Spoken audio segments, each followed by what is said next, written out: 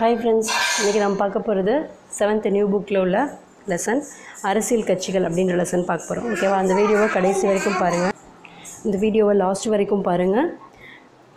தென் உங்களுக்கு இந்த வீடியோ பிடிச்சிருந்தா கீழே இருக்க லைக் பட்டனை கிளிக் பண்ணுங்கள், முடிஞ்ச அளவுக்கு எல்லாருக்கும் ஷேர் பண்ணுங்கள். இதே மாதிரி நியூ புக்ஸில் உள்ள லெசன்ஸ் எல்லாமே வந்து உங்களுக்கு ரீட் பண்ணி ஃபஸ்ட்டு போடுவோம், தென் டீச்சிங் ப்ரொவைட் பண்ணுவோம். ஓகேவா? அரசியல் கட்சிகள் என்பதை வரையறை செய்தல் மற்றும் அதன் முக்கியத்துவத்தை அறிதல், அரசியல் கட்சிகளின் பங்கு மற்றும் செயல்பாட்டினை தெரிந்து கொள்ளல், இந்தியாவில் கட்சி முறையையும் எதிர்க்கட்சியின் பங்கினையும் அறிந்து கொள்ளுதல். மாணவன் சிவா: வணக்கம் அம்மா, நான் உள்ளே வரலாமா? ஆசிரியை ஆதி: வணக்கம் சிவா, எப்போதும் சரியான நேரத்திற்கு வருகை தரும் நீ இன்று ஏன் தாமதம்? மன்னிக்க வேண்டும் அம்மா, ஒரு ஊர்வலத்தின் காரணமாக எனக்கு தாமதம் நேரிட்டது. என்ன ஊர்வலம் அது? யார் ஏற்பாடு செய்தது? அது ஒரு அரசியல் கட்சியின் ஏற்பாடு என்று எனது மாமா சொன்னார். அப்படியா? அரசியல் கட்சி என்றால் என்ன அம்மா? ஏன் அவர்கள் அவ்வாறு செய்கிறார்கள்? காத்திரு, இன்று அரசியல் கட்சிகளை பற்றி தான் பாடம் நடத்த உள்ளேன். அவற்றை பற்றி நாம் அறிந்து கொள்வோம். ஆரம்ப காலங்களில் பேரரசர்களும் அவர்களும் ஆட்சி செய்தனர். அரசர்களும் ஆட்சி செய்தனர். அரசர் சட்டம் இயற்றுதல், நிர்வாகம், நீதி வழங்குதல் ஆகியவற்றின் தலைமையிடமாக இருந்தார். நிர்வாகம் அவர் ஒருவரின் கையில் மட்டுமே இருந்தது. மக்களின் நலன் என்பது அரசரை பொறுத்து இருந்தது. மக்கள் அரசருக்கு எதிராக செயல்படும் உரிமையை பெற்றிருக்கவில்லை.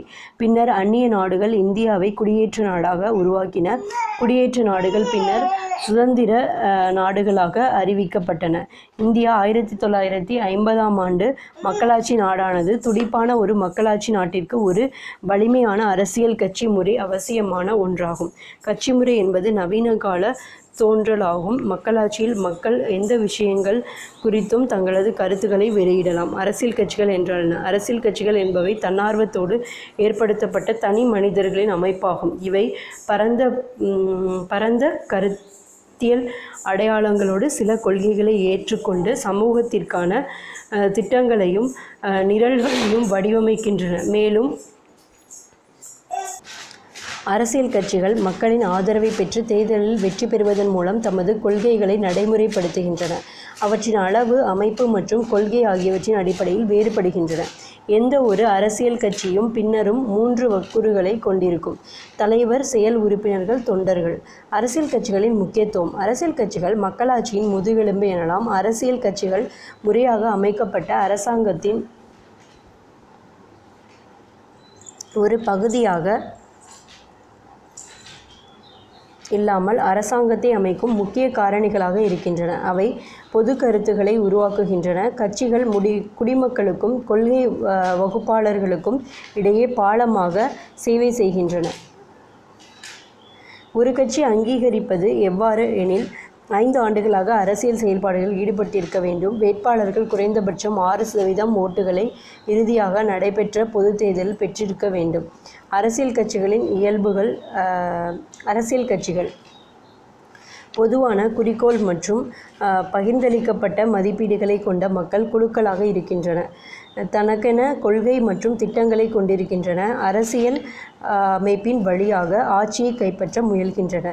தேசிய நலன்களை வலியுறுத்த முயற்சி செய்கின்றன. கட்சியின் தேர்தல் அறிக்கை. தேர்தலுக்கு முன்பான பரப்புரையில் வேட்பாளர்கள் தங்களது கட்சி ஆட்சிக்கு வந்தால் மேற்கொள்ளப்படும் திட்டங்கள், கொள்கைகளை அறிவிப்பார்கள். கட்சியின் தேர்தல் அறிக்கை. தேர்தலுக்கு முன்பான பரப்புரையில் வேட்பாளர்கள் தங்களது கட்சி ஆட்சிக்கு வந்தால் மேற்கொள்ளப்படும் திட்டங்கள், கொள்கைகளை அறிவிப்பார்கள்.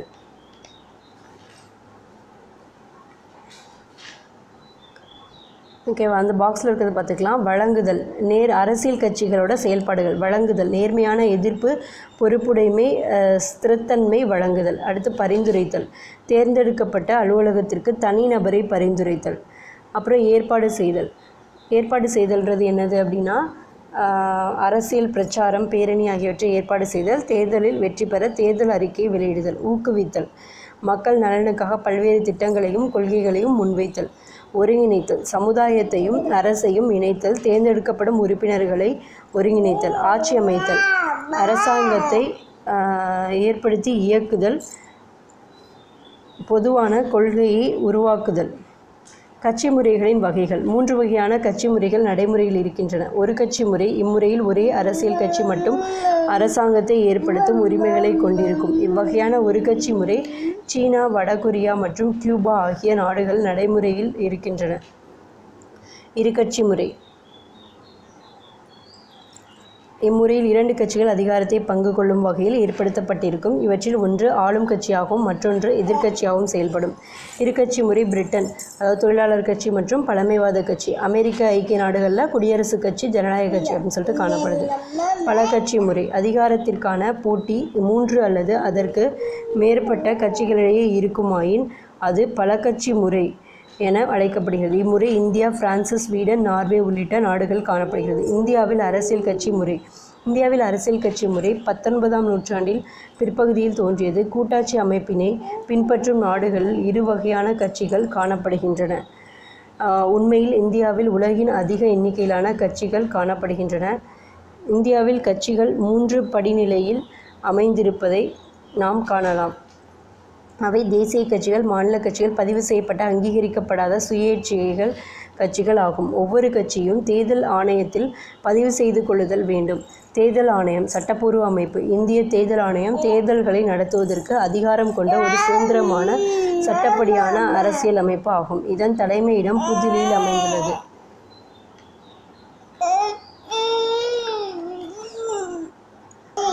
கட்சிகள் அங்கீகரிக்கப்படுவதற்கான நிபந்தனைகள். இந்தியாவில் அரசியல் கட்சிகளை அங்கீகரிப்பதற்கு இந்திய தேர்தல் ஆணையம் சில விதிமுறைகளை வகுத்துள்ளது.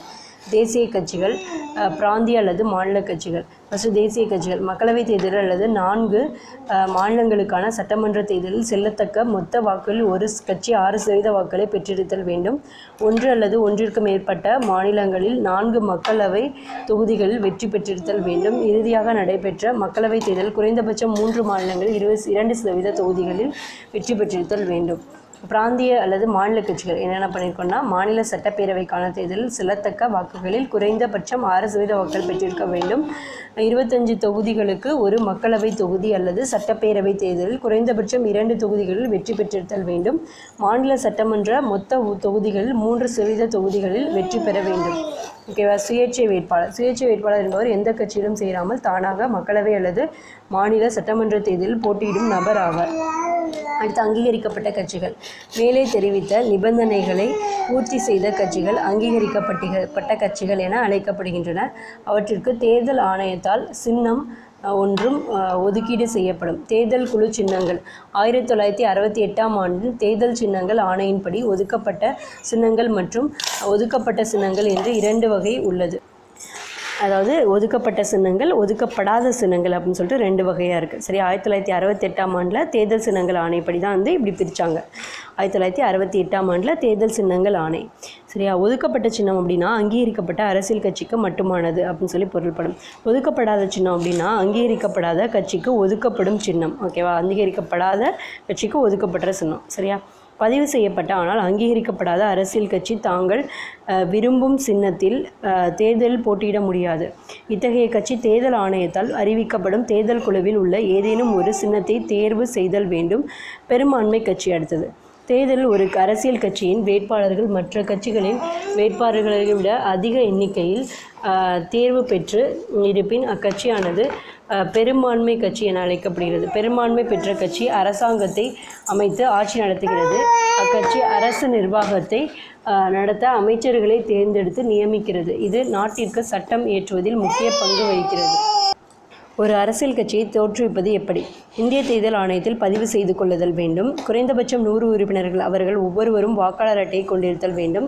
கட்சி அமைப்பு குறித்த ஆவணத்தை கொண்டிருத்தல் வேண்டும். ஓகேவா? நெக்ஸ்ட், சிறிய கட்சி. சிறிய கட்சி என்பது தேர்ந்தெடுக்கப்பட்ட வேட்பாளர்கள் எண்ணிக்கையில் குறைவான எண்ணிக்கை கொண்ட கட்சி ஆகும். எதிர்கட்சி தேர்தலில் பெரும்பான்மை பெற்ற கட்சிக்கு இரண்டாவதாக அதிக எண்ணிக்கையில் உறுப்பினர்களை கொண்ட கட்சி எதிர்கட்சி என அழைக்கப்படுகிறது. மக்களாட்சி வெற்றிகரமாக செயல்படுவதற்கு எதிர்க்கட்சி தேர்தல் பெரும்பான்மை பெற்ற கட்சிக்கு இரண்டாவதாக அதிக எண்ணிக்கையில் உறுப்பினர்களை கொண்ட கட்சி எதிர்க்கட்சி என அழைக்கப்படுகிறது. மக்களாட்சி வெற்றிகரமாக செயல்படுவதற்கு ஆற்றல் வாய்ந்த எதிர்க்கட்சி மிகவும் அவசியமாகும். அது ஆளும் கட்சி போன்றே முக்கியத்துவம் வாய்ந்த ஒன்றாகும். எதிர்க்கட்சி ஆளும் கட்சியின் தன்னிச்சையான போக்கினை கட்டுப்படுத்தும் ஆற்றல் வாய்ந்தது. அது அரசாங்கத்தின் கொள்கைகள் மற்றும் அறிமுகப்படுத்தும் சட்ட மசோதாக்களை தீவிரமாக விமர்சிக்கும்.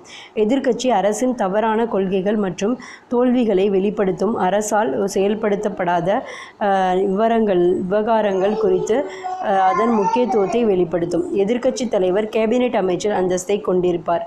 கூட்டணி அரசாங்கம் கட்சி 1, 2, 3. ஓகேவா? பல கட்சி அமைப்பில் சில நேரங்களில் ஆட்சி அமைக்க தேவையான பெரும்பான்மை ஒரு கட்சி பெறுவதில்லை. இது போன்ற நேர்வில் சில கட்சிகள் இணைந்து அரசாங்கத்தை அமைக்கின்றன. இது கூட்டணி அரசாங்கம் என அழைக்கப்படுகிறது. தேர்தல் சின்னங்கள் மற்றும் அவற்றின் முக்கியத்துவம். தேர்தல் சின்னம் என்பது அரசியல் கட்சிகளுக்கு வழங்கப்படும் அங்கீகரிக்கப்பட்ட சின்னமாகும். இது தேர்தலில் ஒரு முக்கிய பங்கினை வகிக்கிறது. தேர்தல் சின்னங்கள் வாக்காளர்களால் எளிதில் அறிந்து கொள்ளப்பட்டு நினைவில் வைத்துக்கொள்ள உதவுகிறது. விலங்குகளின் சின்னங்களை வழங்குவதை தேர்தல் ஆணையம் நிறுத்தியுள்ளது. விதிவிலக்காக யானை மற்றும் சிங்கம் ஆகிய சின்னங்கள் மட்டுமே வழங்கப்படுகின்றன. தேசிய அளவிலான அங்கீகரிக்கப்பட்ட கட்சிகளின் சின்னம் நாடு முழுவதும் ஒன்றாக இருக்கும். இத்தகைய சின்னங்கள் வேறு எந்த கட்சிக்கும் அல்லது சுயேட்சை நபருக்கும் ஒதுக்கப்பட மாட்டாது. மாநில கட்சிகளுக்கு அந்த குறிப்பிட்ட மாநிலத்தில் பயன்படுத்துவதற்கு ஏதுவாக சின்னம் ஒதுக்கீடு செய்யப்படும். இதனை வேறு எந்த கட்சியும் அந்த குறிப்பிட்ட மாநிலத்தில் பயன்படுத்த இயலாது. அதனால் பல்வேறு மாநிலங்களில் உள்ள மாநில கட்சிகள் தங்களது மாநிலங்களில் இதே போன்ற சின்னத்தை பயன்படுத்தலாம். உதாரணமாக மகாராஷ்டிராவில் சிவசேனை கட்சி, ஜார்க்கண்ட் மாநிலத்தில் ஜார்க்கண்ட் முக்தி மோர்ச்சா ஆகிய கட்சிகள் வில் மற்றும் அன்பு சின்னத்தை பயன்படுத்துகின்றன. நெக்ஸ்ட் தேசிய கட்சி. தேசிய கட்சி என்பது இந்தியா முழுவதும் நடைபெறும் தேர்தல்களில் போட்டியிடும் அரசியல் கட்சியாகும். தேசிய கட்சி குறைந்தபட்சம் 4 மாநிலங்களில் வலிமையுடையதாக இருக்க வேண்டும். இது தனக்கென பிரத்யேகமான சின்னத்தை நாடு முழுவதும் கொண்டிருக்கும். இது மாநில, தேசிய மற்றும் சர்வதேச விவகாரங்களை தீர்த்து வைக்கிறது. அடுத்து பிராந்திய அல்லது மாநில கட்சி. மாநில கட்சிகள் என்பவை ஒரு மாநிலத்திற்குள் நடைபெறும் பல்வேறு தேர்தல்களில் போட்டியிடும் அரசியல் கட்சியாகும். இது 1 அல்லது 2 மாநிலங்களில் வலிமை கொண்டதாக இருக்க வேண்டும். இதற்கு அங்கீகரிக்கப்பட்ட ஒரு சின்னம் ஒதுக்கீடு செய்யப்பட்டிருக்கும். ஆனால் மாநிலத்தில் இத்தகைய சின்னம் வேறு மாநிலத்தில் உள்ள கட்சிக்கும் ஒதுக்கீடு செய்யப்படலாம். இது பிராந்திய மற்றும் மாநில நலன்களை வலியுறுத்துகிறது. தேசிய கட்சிகளும் மாநில கட்சிகளும் நாட்டின் வளர்ச்சியை தூண்டுகின்றன, மக்களின் நலனுக்காக பாடுபடுகின்றன. நினைவில் கொள்க, நவீன காலம் என்பது பெரிய சமூகத்தையும் அதிக மக்கள் தொகையும் கொண்டதாகும். கட்சி முறை என்பது நவீன காலத்தின் தோன்றல் ஆகும். பரந்த பொது நலனோடு உள்ள ஒரு குழு தேர்தலில் வெற்றி பெற்று அரசாங்கத்தை கட்டுப்படுத்தவும் அதன் கொள்கைகளின் மீது செல்வாக்கை செலுத்தவும் முடியும். ஒரு நாட்டில் உள்ள கட்சிகளின் எண்ணிக்கை வேறுபடும். ஆனால் பொதுவாக 3 வகையான கட்சிகள் முறைகள் காணப்படுகின்றன. அவை ஒரு கட்சி முறை, இரு கட்சி முறை மற்றும் பல கட்சி முறை. இந்தியாவில் பல கட்சி முறை நடைமுறையில் உள்ளது. கட்சியில் உறுப்பினராக இல்லாத ஒருவரும் தேர்ந்தெடுக்கப்படலாம். அவ்வாறு தேர்ந்தெடுக்கப்படுபவர் சுயேட்சை உறுப்பினர் என அழைக்கப்படுவார். சுதந்திரமான நியாயமான தேர்தலை நடத்துவதற்கு தேர்தல் ஆணையம் பொறுப்பு வாய்ந்தது ஆகும். நெக்ஸ்ட் இந்த லெசனோட கலைச்சொற்கள். மக்களாட்சி, government by the people. Democracy, தேர்தல் அறிக்கை, எ public declaration of policies and AIIMS by political parties. Election manifesto. எதிர்க்கட்சி, எ party opposing to the other parties. Opposition party. கூட்டாட்சி அமைப்பு, federal system, a system of government in which several states form a unity but remain independent in internal affairs. தேர்தல் ஆணையம், election commission, a body for implementation of election procedures. தேர்தல் சின்னங்கள், electoral symbols. Symbols allocated to a political party. அமைச்சர், cabinet minister, member of a parliament R legislative assembly, cabinet. இதோட இந்த lesson முடியுது. இந்த video உங்களுக்கு பிடிச்சிருந்தா எல்லாருக்கும் ஷேர் பண்ணுங்கள், மற்றவங்களுக்கும் யூஸ் ஆகும்.